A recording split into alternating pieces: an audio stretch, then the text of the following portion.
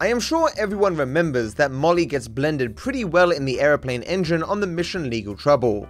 Stop! Look out! However, many people do not notice that amongst all the red, there is one part of Molly that survives, which is her hand. It actually stands out quite a lot when you look for it. More interestingly, in the game files there is a different version of this blood splatter, with the only difference being that there is half a head that remains. Oddly, not only does it not look like Molly, but it is also given a fairly unflattering name.